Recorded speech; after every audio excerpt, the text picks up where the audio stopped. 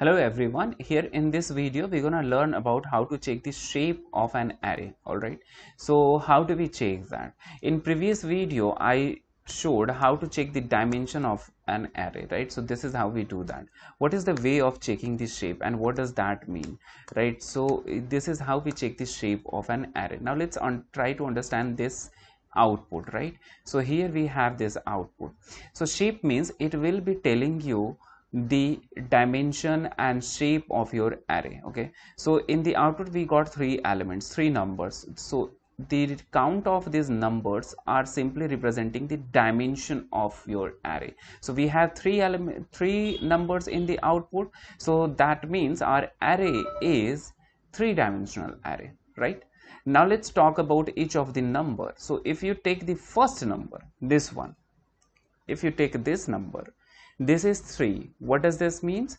The outermost, this particular array, this one is having 3 elements inside this. So this is the third dimension, which is the outer one, right? But this 3 doesn't mean that it is third dimension, right?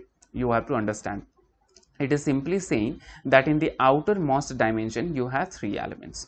What those 3 elements are? Each of these colored array, you see, these are the 3 elements which is represented over here.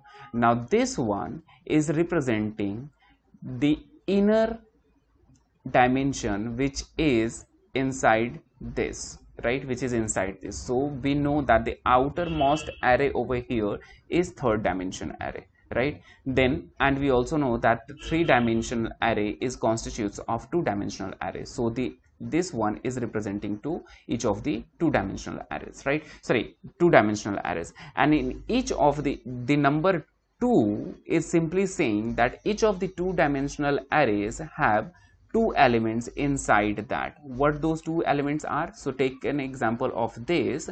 So this is the one element and this is the another element, right? These are the 2 elements which we have, and each of the 2-dimensional array have 2 elements inside this. Now let's talk about this one. So this is the array inside this. So you see, this was the third dimensional array, this was the second dimensional array, array inside this one, and then this one, this is the array inside this one. Okay, so we all know that 2-dimensional array constitutes of 1-dimensional array. So this particular number is representing to 1-dimensional or the innermost array, which is nothing but, for example, if you take over here, so this is nothing but this one, okay, or this one.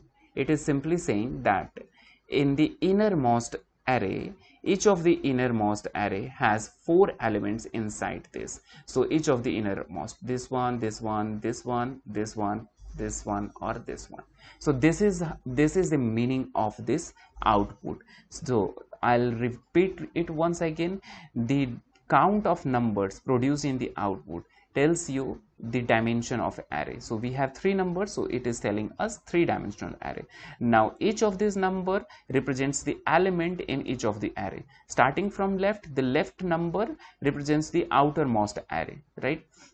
So in the outermost array we have 3 elements. Then dimension coming after that, coming inside this, or the array which is inside this has 2 elements, and then the array inside this has 4 elements. Okay, so this is the meaning of this particular output. Let's try to understand on a different one. Okay, so here I have another array which is, I will not tell you what dimension of this array is. Simply let's try and check this out. Okay, so here now you see we have 2 numbers in the output. That means this is a 2-dimensional array, right?